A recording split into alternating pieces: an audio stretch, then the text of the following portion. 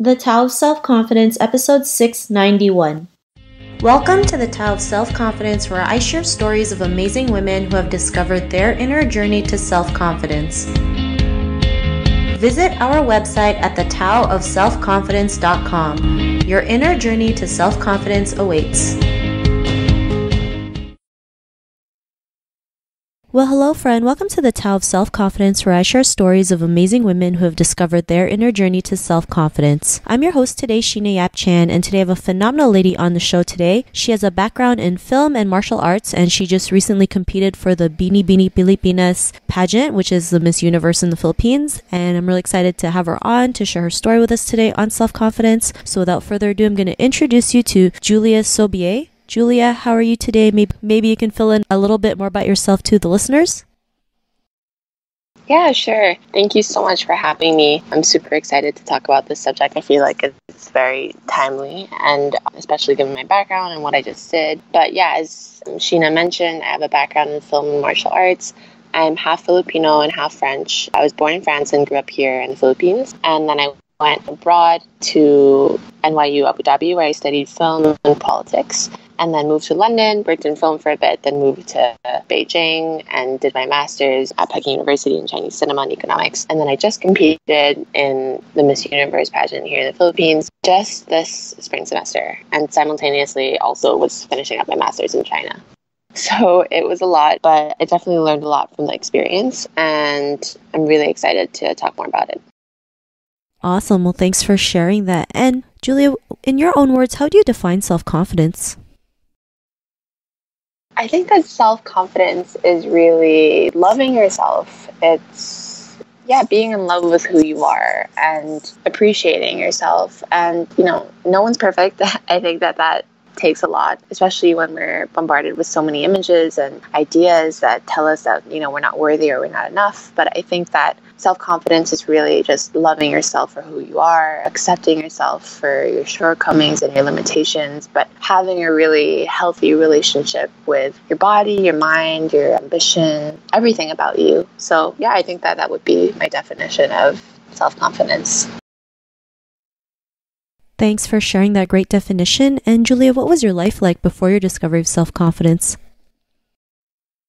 Oh gosh, I feel like, to be honest, I think as Asian women, we're bombarded with so many images and ideas of beauty that really has nothing to do with us. And unfortunately, as women, I think that the brunt of our idea of self-worth, so much of it is rooted in how we look. And that's unfortunate, because I don't think that that's, the most important thing about a person, definitely not. But I think that that's the reality in many cultures, in many situations and circumstances.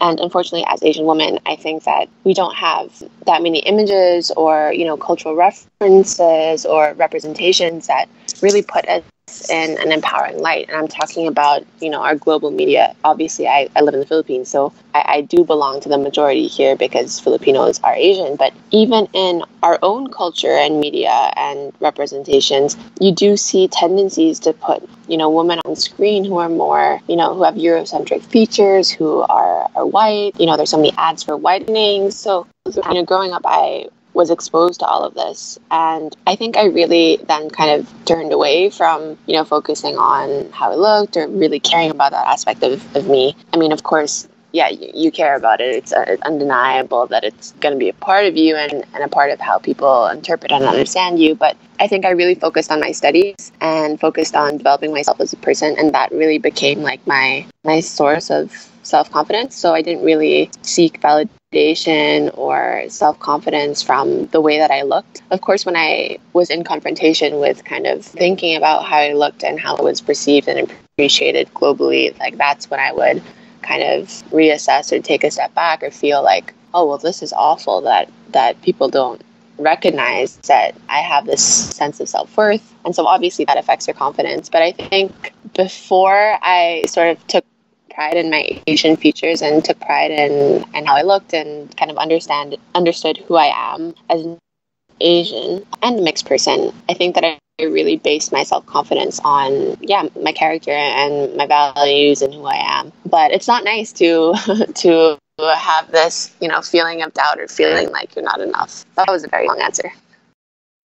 Thanks for sharing that. I mean, that's something we all go through, right? Especially as women, like just women in general, that notion of beauty. I mean, you look at the cover of the magazine, it's like if you're not a size 0, you're not pretty. If you're too dark, you're not pretty. And, you see billboards everywhere, which is crazy because most of these photos are like altered to a T. They're fully edited, and we have to realize like it's not like that realistic beauty that that people don't show. Like beauty comes in all different forms, shapes, sizes, color, and we all have our own beauty that we have to just showcase, and it starts from the inside, and it'll come out as we keep working with our inner self. And what was that point in your life when you realized you were more than enough to go out there and be who you are today? What was that aha moment? Well, I really like what you said. Like just to go back to that really quickly, like there's so much like Photoshop and there's so much plastic surgery, like we're not even aware of it. So like we're looking at all these images and we're like, we want to aspire to that. We're like, okay, well, if that's like the definition of beauty, then I guess I should like inch towards that. But we're not even in full understanding of how much, these images and these people have been altered. And so it's like, you're aspiring to something that's not even realistic. And I feel like that's really important to talk about as well, because kind of when you accept that that's just how it is, like when you accept that all these images are altered and all these people are altered, then I think you kind of feel better about yourself and what you have to offer, because you realize that it's unrealistic to aspire to something like that. But anyways, going back to your question, I think that the turning point was quite late in my life. I think probably when I left the Philippines and went away for college, because I guess if we're talking just about physical beauty, because I feel like my self-confidence with who I was and my character and what I wanted from life, I feel like that was always very, very strong, like very strong. But I think that, having a sort of self-confidence and your physical look, that really came much later, like when I went off to college, because I left the Philippines and, because I think that, of course, the Western-centric or Eurocentric beauty that's everywhere. But I feel like, especially here in the Philippines and, in my school environment and with everything that I was consuming and everything that, people were saying to me, I really kind of didn't take pride in my like Asian look. And I feel like that's pretty normal here. So it wasn't until I left the Philippines and went away for college that I really had this understanding of, why it is this way, like why we're basically brainwashed into thinking that, the standard, is the standard, and learned more about like global power dynamics and was also, immersed in a very diverse setting. And, for the first time was hearing that like, oh, people like really appreciated how I looked. So I think it was really probably in college when I was 18. That's when I first developed this sense of like, inner self-worth with regards to how I looked. Thanks for sharing that. And, because of that, what's your life been like now? Yeah, I think that just leaving your wherever you are and, gaining a better and bigger perspective. And then also I think in combination with, being in college, like being in this very like academic, intellectually rigorous sort of situation and kind of examining my values and my habits of mind, like that was also really fundamental and kind of giving me that sort of inner self-confidence or physical look. So I think combination of both of those things. But I think ever since I've realized this or kind of gained this inner superpower, I've become much more open and honest about criticizing these sort of institutions and systems that I think are failing us because they're telling us that we need to aspire to something that we're not. And I think that having this sort of clarity, I'm not perfect, obviously, like no one is, but like having this sort of clarity around this issue and having been abroad and looked at it from a distance and, even seeing it for what it is over there, because there's so much of it over there in Europe and the US and Canada and Australia. Like there's so much of this, privileging of a certain look and a certain, ethnicity. Like you see this in film, like my background is in film, and there's so much talk right now about diversity in the film industry, and people are wondering like, why aren't we casting more ethnically diverse actors? Why don't we have as many roles for Asians and other minorities. And I think honestly at the root of it is, there's a lot going on there, but one of the things is that our understanding of beauty and our understanding of who is worthy enough to get screen time, who's worthy enough of being the lead, who do we see in these inspiring, roles and positions of power. A big part of that is because our understanding of who fits into these roles is very limited, and it's very racist because it's been, how do I say this? It's been very, very limiting. Most of the roles that we see, the leads, they're all white. And even in America where, it has such a diverse population. So I think that really expanding this idea of, what it means to be beautiful and who deserves that attention and who deserves to see themselves in that inspiring way, that's really important as well. And making the link between this problem in, the lack of representation and in our conception or in our understanding of beauty, because those two things are linked. And unfortunately, not many people are making the connection. So I think that, since I've discovered this and gained more clarity around this, I've become more outspoken about, talking about these sorts of issues so that hopefully I can make people more, self-aware and give them sort of the confidence that they need, because they know that, it's not them, it's an entire system that pressuring them into conforming to an unrealistic standard and, basically putting forth images of, Eurocentric people in front of them. So I think just being more open and more outspoken about it, and then also it's kind of strengthened my motivations for wanting to work in film and wanting to sort of lead these conversations on race and nationalism and beauty and diversity, and how this is all reinforced by our, cultural references in films. So yeah, that's how my life has changed. Thanks for sharing that. And Julia, to the woman who's listening to your episode, she may be in her own journey to self-confidence. What would be that one tip you would give to her? Ooh, one tip only?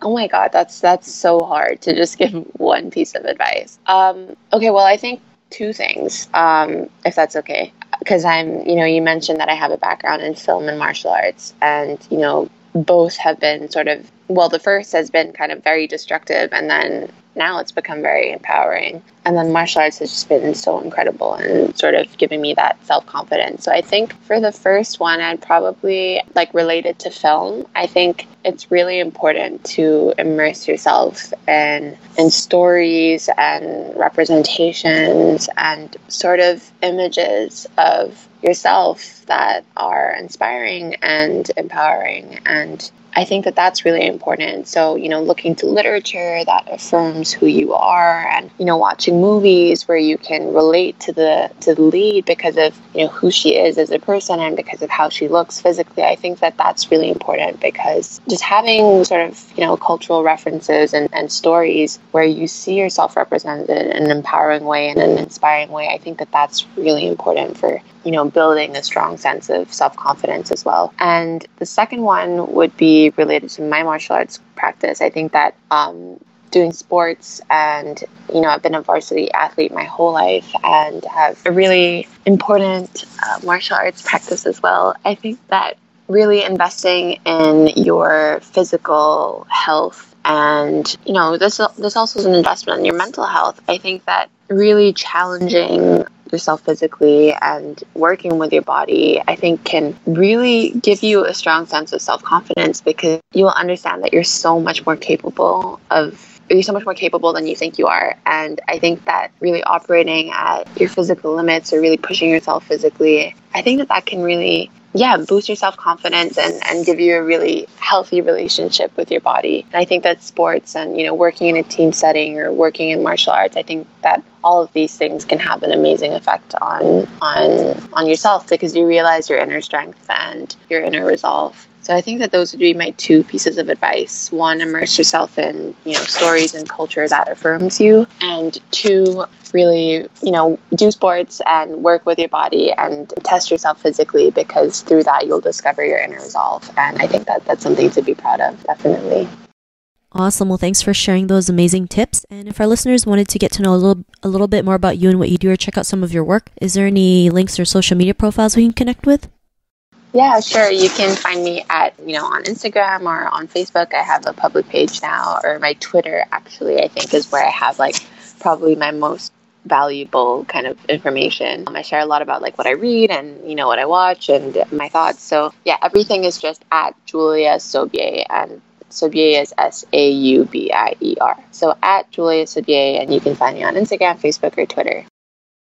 Awesome. Well, thanks for sharing that. And to our listeners, if you want to connect with Julia, you can also head on over to the taoofselfconfidence.com and search for Julia's name. Her show notes will pop up along with everything else that we talked about. And I really just want to thank Julia today for taking the time to share her story and tips with us on self-confidence. So thank you so much, Julia. Oh, thank you. Thank you, guys. Thank you so much, Sheena, for having me. I really, really enjoyed this conversation. I think it's so important that we share, our own journeys to self-confidence, because I'm sure that can, enlighten and inspire other people as well. I totally agree. And thank you again for doing the interview. And to our listeners, be on the lookout for another new episode of another amazing woman's journey to self-confidence. And we'll talk to you soon. Bye for now. Bye. Thank you for tuning in to another amazing episode of the Tao of Self-Confidence. Get your free self-talk tape for building self-confidence by visiting our website at thetaoofselfconfidence.com. Your inner journey to self-confidence awaits.